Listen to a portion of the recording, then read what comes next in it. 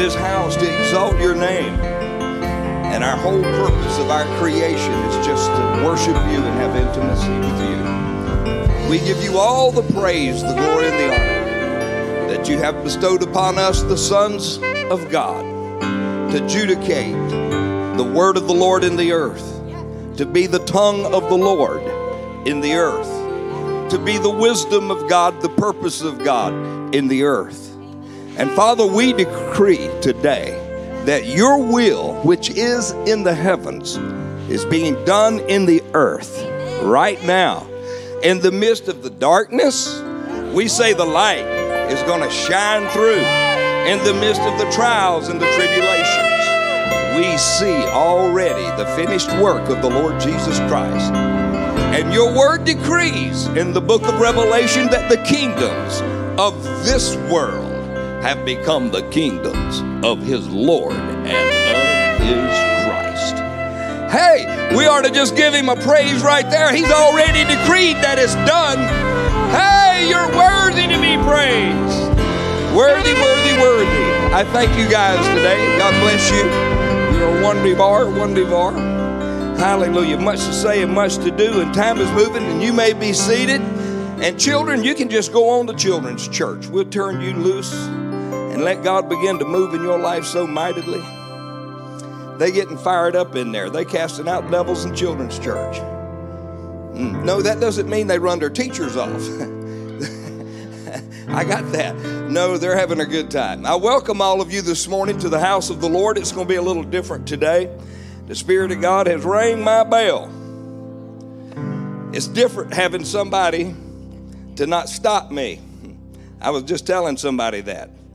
I used to have somebody stop me all the time. So I'm going to probably end up getting a whole bunch of trouble because I have nobody to stop me no more. Y'all ain't mad, are you? Y'all looking at me like that just scared you. Well, don't be scared, but I am patriotic, I am spiritual, and I love God, and I love my country, and you just can't cover everything in 30 minutes. Can I get an amen out there? So I've got some stuff up here to read to you and some things to talk to you about because of the direction of our nation and what's happening. I haven't given up hope myself.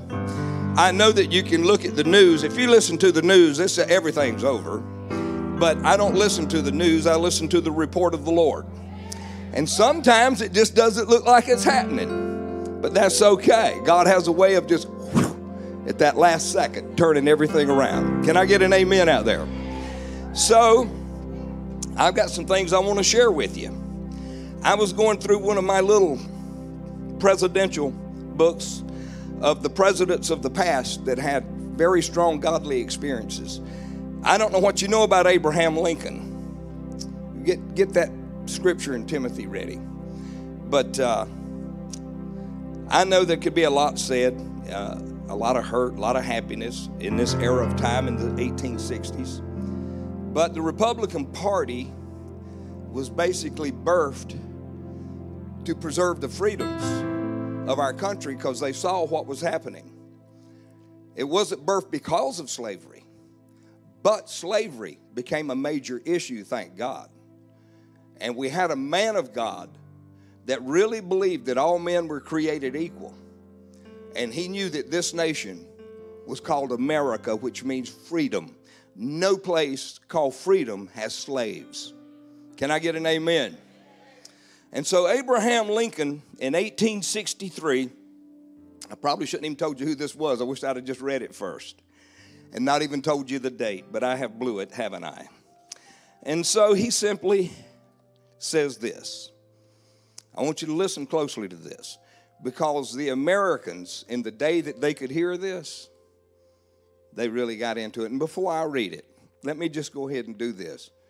Let's receive tithes and offerings. So ushers, just come on forward. If you got your tithes and offerings ready, put them in. I know what you're thinking. Preacher, you don't talk about that a whole bunch. I don't have to. You're educated, smart, you're givers, you love God. Nobody has to twist your arm, cry. I don't have to tell you a sad story. You walk by faith and not by sight. And somebody said, Amen. All right. Well, while we're receiving tithes and offerings, I will read. Here's what he said. This is a proclamation from the president, 16th president of the United States. And by the way, wouldn't you love to hear some presidents talk like this again? Whereas the Senate of the United States, devoutly recognizing the supreme authority and the just government of Almighty God in the affairs of men of our nation, has by a resolution requested the President to designate and set apart a day for national prayer and humiliation. And whereas it is the duty of the nation as well of men to their own, I love this, dependence upon the overruling power of God to confess, this isn't hard, our sins and transgressions and humble sorrow, yet with assured hope and with genuine repentance that will lead to mercy and pardon. We need to be pardoned. And to recognize the sublime truth announced in the Holy Scriptures. I love hearing a man of God talk to the United States of America like this. He sounds like a preacher to me. Well, we didn't elect no preacher. You didn't have to elect him. God comes inside of a man that doesn't have anything to do with being elected. I'm serious. Most of you probably don't even know this. President Trump didn't get born again until 3 months before he was elected. That's when he accepted Christ with that group of evangelistic people that were around him. And that's why he started putting in his office when he got in, men and women of God. And you hardly ever hear their names, but most of you know them on television and everywhere else, but that's who he's surrounded by. Paula White, his advisor. I mean, some of these deep kingdom people are in his life speaking into it. The news media's got he and I painted. I throw me in there because they describe me as racist. I pastor a non-denominational interracial church and I'm a racist. It's confusing, isn't it? Well, how do I know I'm a racist? Well, CNN said that if you're white and you're a male and you're a conservative and if you voted Republican, you're the problem, you're a racist and a bigot. And I thought, geez, I was just wrong color, I guess. I should have been a different color and voted all of that, and I wouldn't be one. Isn't that strange? It's only the white people that are the racists and bigots in the Republican Party. Black folks are blessed. You're in the Republican Party, and you're neither. Well, it's funny, but it's true. You see the world we live in, the condition of it, the information that is given us, people giving us information of what they want us to think. God's word gives you information of what God thinks. And here's what he thinks. He thinks what he's wording right here. And he says, announced in the Holy Scriptures, proven by all history, that those nations only are blessed whose God is the Lord. And insomuch as we know that his divine law, that nations like individuals are subject to punishment, chastisements in this world. And may we not justly fear that awful calamity of civil war. It's amazing to read this at a time like this. Y'all understand the threshold we're standing on today? And we're reading, see, the Bible says everything that has been will be again. And it says that everything that will be already has happened. So get ready for a repeat of history, but we can change history with prayer. Yes, you can. And so he goes on to make it very clear, which now desolates the land, talking about civil war, and it may but a punishment of infliction upon our presumptuous sins to the needful end of our national reformation as a whole people. We have been the recipients, oh my goodness, of the choicest boundless of heaven.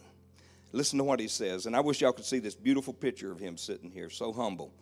We have seen and we have been preserved these many years in peace and in prosperity. We have grown in numbers and wealth and power like no other nation has ever grown. They did in the 1860s as we're doing today. And he said, we have forgotten the gracious hand that has preserved us in peace and has multiplied and enriched and strengthened us.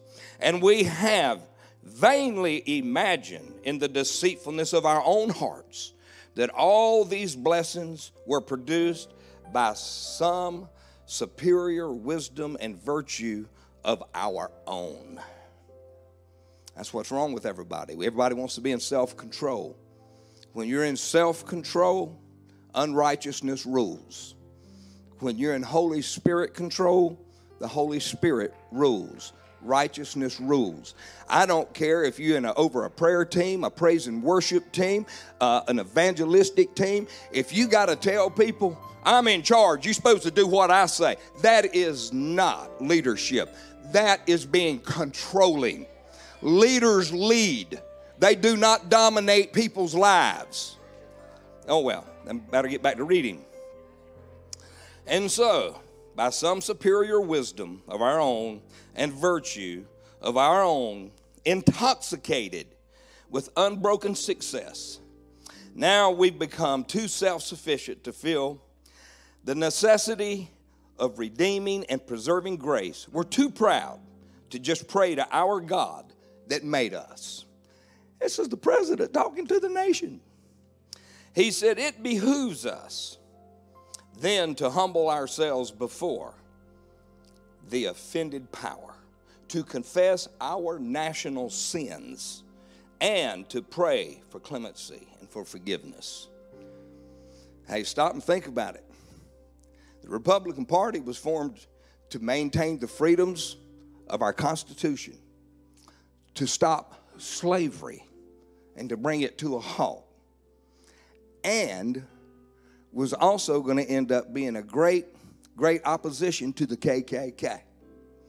Do you realize that by listening to the media, you think the Republican Party is the party of the KKK? You think that they're the racists, and you think they've got America trained like that. And it's the opposite. And you got millions of people saying, no, he's crazy. That preacher's crazy. I'm just telling you the truth. I'm not crazy. Satan's crazy. He's a liar. And I have no fear of him or man. None. I only fear God, and believe me, I do. Whew. Today, it just hit me like a ton of bricks. I better hush or I'll get off of it. 50 years ago today was my first day in combat. 50 years ago today. I'm sitting here reading this, and this is hitting me right now. And I'm going, wow, a half century. It goes fast, church. It seems like it was yesterday. Just yesterday. That was 50 years ago today. 1/2 century.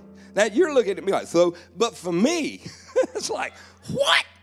I turn around and look back. What happened? That was fast. Wow, and I'm still here? Well, then there must be some more hiney I got to kick. Okay, let's go kick some hiney. Because I am the head and not the hiney. Deuteronomy 28. Now, therefore, in compliance with the request and fully concurring in the views of the Senate, the whole Senate, the Senate. Oh, God, touch our Senate. I do by this proclamation designate and set apart Thursday, the 30th of April, 1863, as a day of national humiliation, fasting, and prayer. And I do hereby request all the people to abstain on that day from their ordinary secular pursuits and to unite, I love this, as their several places of public worship and their respective homes. People used to have church in their homes, you know. Keeping the day holy to the Lord, devoted to humble discharge of this religious duty, which is proper to the solemn occasion. Well, all this being done in sincerity and truth, he's closing, let us then rest humbly in the hope authorized by the divine teachings in the scriptures, that the united cry of this nation would be heard on high and would be answered and would be blessed, no less than the pardon of our national sins, the restoration of our now divided and suffering country, to its former, he's confessing for it to go back to its former happy condition of unity and peace. Boy, I want that so bad. You know why we go in the military to kill people? For unity and peace. It's true. And if you don't ever want to kill anybody, just stay out of the military. And if you really want to kill somebody, go join. They'll use you. I'm not joking. I know. We always think about dying for our country. But my drill sergeant, he taught me when he asked me why I joined the military. I said, well, I'm willing to die for my country. I never said that again. Whew. He let me know I'm no good, Dad. He let me know it'd be nice and honorable that I died for my country, fighting for it. But he said, that's not what you're here to be trained to do. You are not going to be trained to die, boy. He said, you're going to be trained to kill. Do you understand? You're a killer. You're not dying. I said, yes, drill sergeant. Hallelujah. I look too cute to say I'm a killer, don't I? A little sparkle on the teeth wouldn't hurt. Anyway. That's all right. You shoot at me, I can shoot back. Hallelujah. Ask the North Koreans, they'll tell you. Anyway, he says this, and I'm just loving it. You have to forgive me. I'm happy right now. In witness thereof, I have hereunto set my hand, and the cause of the seal of the United States to be affixed by the President, Abraham Lincoln. Now, I've got some scripture I would like to read to you. Can you pull that up in the Passion? I mean, the lights are pretty bright in my eyeballs this evening. If I had my hat. Most of all, I am willing to encourage you to pray with gratitude to God. Pray for all men with all forms of prayer and requests. Thank you, ma'am. Don't y'all wish you had a hat like that? I know you do. All forms of prayers and requests. You went so fast, I missed the last part. You must have liked it more than I did. Hallelujah. And requests as you what? Intercede with the most passion and pray for every political. Oh, Pastor, we're not supposed to be political. Well, then pray for them. That's spiritual. So pray for every political leader and representative so that we would be able to be tranquil, undisturbed lives. Don't you like tranquility? I love it. Don't you love running water? Man, I went out on my porch this morning and watched that sun turn those clouds purple and orange. I mean, I had a time. I love sunrises and sunsets. Let's move to the mountains. Oh, well. All right. I lost you, didn't I? So, then he goes on to say, and pray for every political leader and representative so that we would be able to live tranquil and undisturbed lives. And as we worship the awe-inspiring God with a pure heart, it is pleasing to our Savior, God, to pray for them. Now, I'm going to show you an 8-minute, I think it's 6, black and white video, because it's 1969. And in 1969, when old brother Edward come out and started sharing with America what you're getting ready to hear, it's the exact same thing that I was taught when I went to Louisville, Texas, to take headship Christian school education. In Louisville, the first class I had to go into was the Communist Manifesto and learn about how communism is infiltrating America, its plan, and its purpose. Well, that was in 1940 that I was reading the 1940 Communist Manifesto plan.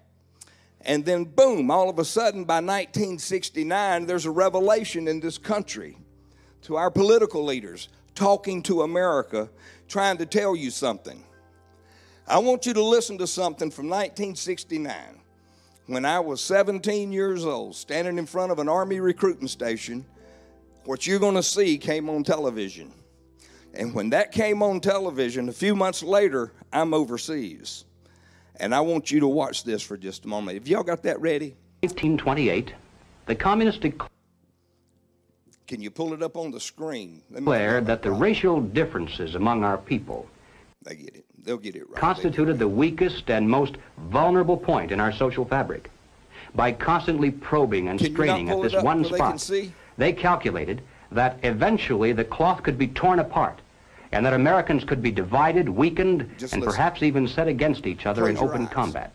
We mustn't kid ourselves into thinking that the communists have placed their agitators only into the black communities. They're working both sides of the street. They want hatred, violence, and bloodshed between the races, and they don't care how they get it or whom they use, even children if necessary. Here is a book that I think ought to be in every home library.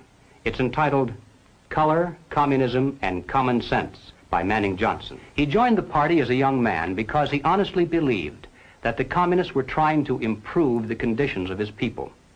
He was a dedicated communist, and eventually he rose to one of the highest ranks. But after many years, he discovered that instead they were merely planning to use his people in a bloody revolution to destroy America. And when he woke up to this, he dropped out of the party and devoted the rest of his life trying to alert his fellow citizens of all races to the true nature of the Communist Party as he knew it to be from the inside. Manning Johnson said, "Black rebellion was what Moscow wanted.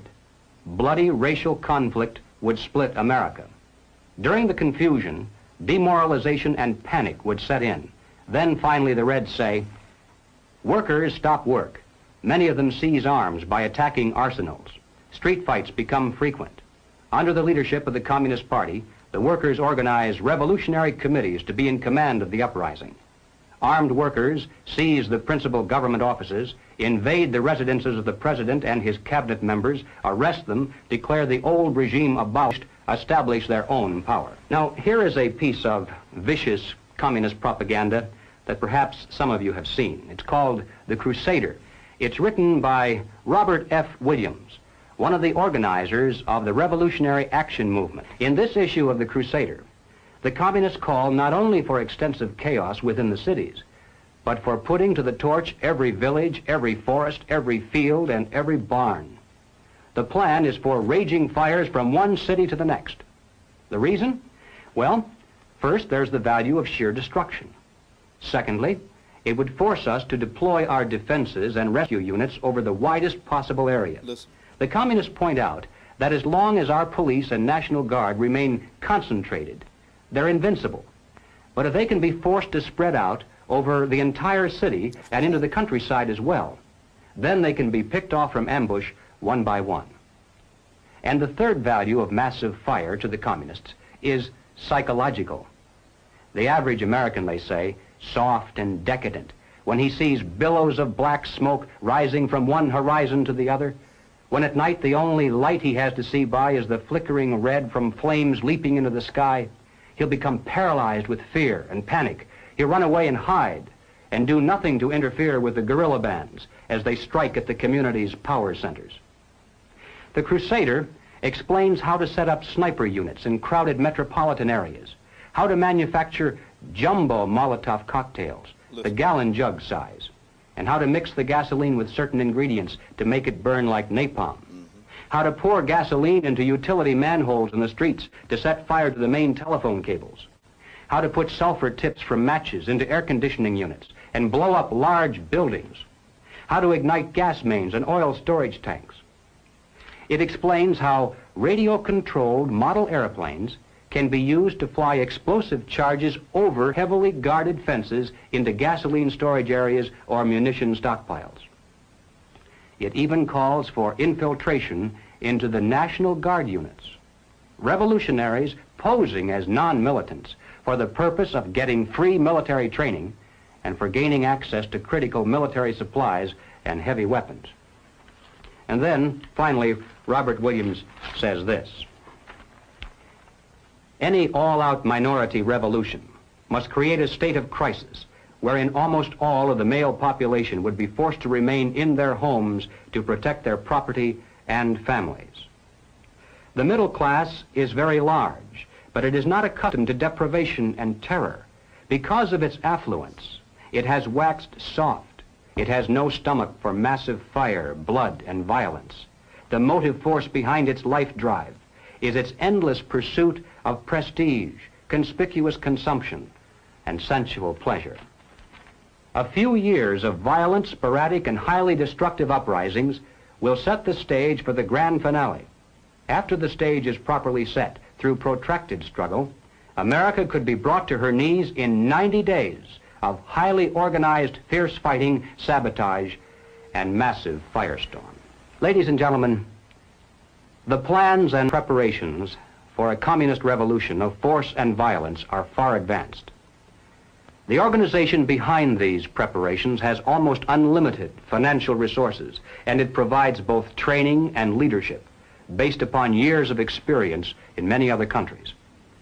Our enemies are deadly serious about their task, and it's nothing short of national suicide for us to continue to ignore their plans and their progress. The violent revolution becomes of primary value to the communists to the extent to which it can be used to condition the masses psychologically to accept the non-violent revolution, which is offered supposedly as the only alternative.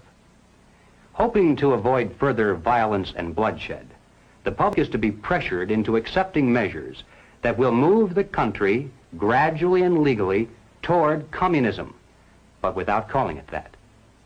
The strategy of the proletarian revolution calls for the quiet conversion of our government into a communist regime, but under the banner of socialism. Well, what is socialism? All right, let's define it. According to the dictionary, socialism is a political concept based upon the principle of government ownership and control of property, the means of production, and the avenues of commerce. Under socialism, those who run the government, and the communists are confident that in America they eventually will be the ones who do so. Those who run the government will know who is to get something and who has to wait, and that represents control over human beings. What has all this to do with the communist revolution in America? Well, ladies and gentlemen, it has everything to do with it, because the building of socialism is the communist revolution in America. It represents the process whereby our country can be moved gradually toward communism without the people even being aware of it. No matter what grievance we may have, real or imagined, no matter what national problems we may face, the communists seize upon these as excuses to build socialism. They have one and only one solution for all problems: more government, and then more and more until it's total government. And forgive me for saying it one more time, total government is communism. Hey, did you hear that? For years you've heard me speak of socialism. If you've been in this church, you've always heard me speak. And what did I tell you? It is communism's first cousin. And if you play with it, they're going to invite you into the house. And you're going to go from playing socialism, we all share, into communism. And now we all give the government everything we have. And now we are their puppets. All you got to do is look at the CCP, the Chinese Communist Party. Just do a little study in history of what's going on with their people, their starvation. Look how the government experiments with the people and their bodies. Things that you wouldn't even tolerate, accept, or even think that's happening in the world. They're doing it. Cloning armies of soldiers. Doing things that are just so far-fetched. It's almost, what would you call it? Man, Twilight Zone. But it's happening. And it's happening, but listen, here's the key. That's only information. That's not the declaration. That's not the way it is. That's not the end of the story. This is the revelation of what is coming to take from you. You still have the power. You still have the authority. You still have the time. You still have the chance. You still have everything you need to do exactly what we read from President Abraham Lincoln. As we repent and as we go to God and we repent for the sins of this nation, Even the Democrat Party that pushes so hard for abortion, to kill babies, we have to go and get on our knees and say, oh God, I'm not walking on my feet. I'm walking on my knees today by faith. And I thank you today that you will forgive my country of this ungodly sin. We repent in the name of Jesus. And I thank you that you've received every one of those little babies into heaven. And I thank you, Father God, they have eternal life. But they were supposed to come and to release who you are into the earth. And that lion devil has come in to scuff their lives out. And I thank you that you're sending more and more and more into the earth that are bringing the wisdom and the purpose and the plan of God. The sons of God that are being born right now, coming out of the wombs of the women, growing up into the earth and releasing the power of God. Communism being destroyed. Socialism being put out. Hey, I decree and I speak to the Democrat Party, into whom which I was born in, raised in, and all I knew. I say to you, repent of your sins. Get on your knees and ask God to forgive you of your ungodliness, controlling people's lives and killing babies. I rebuke you in the name of Jesus. And now, Father, I speak to the corruption in this nation. And I thank you, you're not through getting rid of it. And I don't care who's in office as president. I decree corruption is to be wiped out of this nation. And I decree the people that need to pay for it shall pay. And I give you the praise. I give you the glory. And I give you the honor.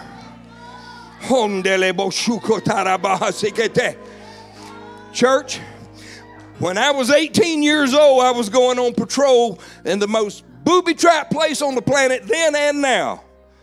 And I'm going to tell you something I feel sometimes at my age, in this day in this life, that's what I'm still doing.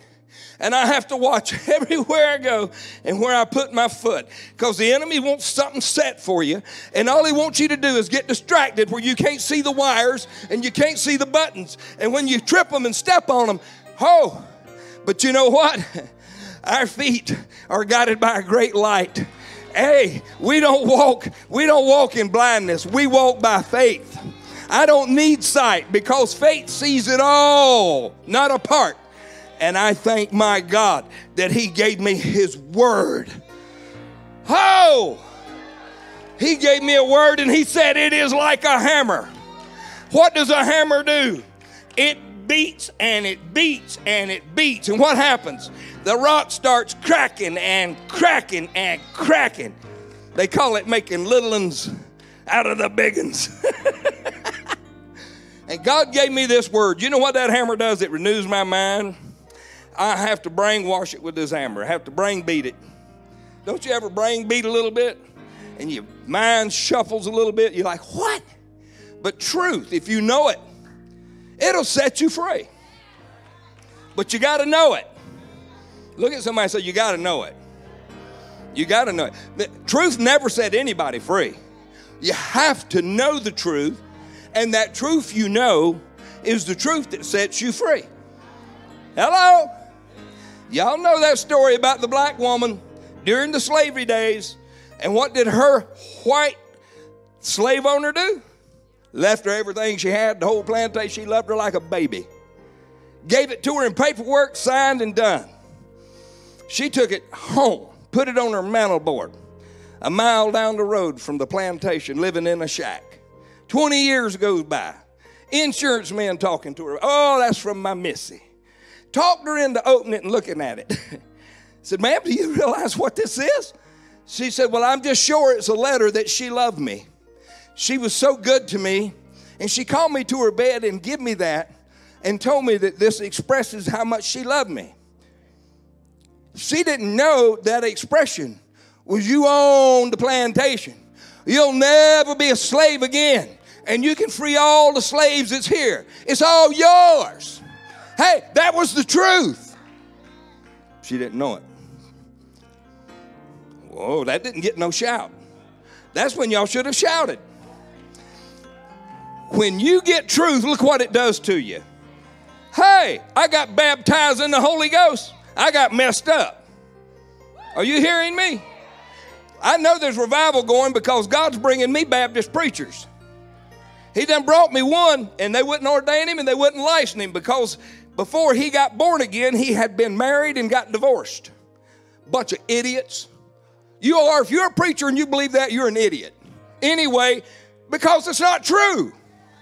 Nowhere in the Bible a divorced man can't preach. Nowhere. Oh, yes, it does. It's got to be a man or one wife. He's talking about polygamy, dummy. Polygamy. Don't have more than one if you're going to go into ministry. You know how tough it is with one? Try to take care of 2, 3, 4, 5 and go preach to the church. That's what he's talking about. Oh, well, anyway, I told him, let me have a meeting with your pastor and your leadership, and I will tell them how ignorant this is and show them truth. That's what I told him. He said, I'll tell them. He did. He said, let's go eat again. We go eat again. He said, you ain't believe this. I said, what? He said, they reviewed that, and only 2 of them rejected it. They're going to license me. I said, well, praise God, man. That's really good. And so then another Baptist preacher in a large Baptist church around here, what does he do? He takes off and goes to Washington. Well, he's done had over 100 death threats. I mean, he's being accused of everything. I don't even know him. I just heard about it. Man, I called him up, and he didn't answer. It was an answering machine. I said, well, he's going to get it anyway. And I told him, I said, Pastor, I'm so proud of you. I heard what you did and where you're going. I heard what's happening to you. And I spoke the word of the Lord over him, and I told him no weapon formed against him will prosper. His righteousness was of God. And I said, if your church is hurting and you need some money or help, you call Shield of Faith. And I said, and we will help you. Boy, my phone rang. Man, I want you to know I appreciate that word, and I heard it. Boy, it inspired me. I've been going through such a hard time. And he went on, and I just ministered to him. He said, I've got to get with you. I said, what? He said, I got to get with you quick. And I said, well, that's fine. Let's do it. He said, all right, Monday, Wednesday, Friday. I said, Monday. I said, that'll be quicker. So Monday at 11:45, I'm having lunch with him. I've already warned him. I said, sir, you don't want to have lunch with me. I said, I will mess you up. I said, I will be talking about the Holy Ghost. And I'll be talking about the gifts of the Spirit and the power of God in a way that I don't know if you're used to hearing. He said, I will see you at 11:45. So I know that Baptist preachers are starting to come to me, and God's starting to move in their hearts because they're hungry for the word, not a denomination. There's something going on, church. Now listen, I know you might see in a thing assignment of the presidential switchover, but don't be moved by it. There's some stuff going on you know not. I'm serious. Do not be discouraged. Our country is in the hands of our Father.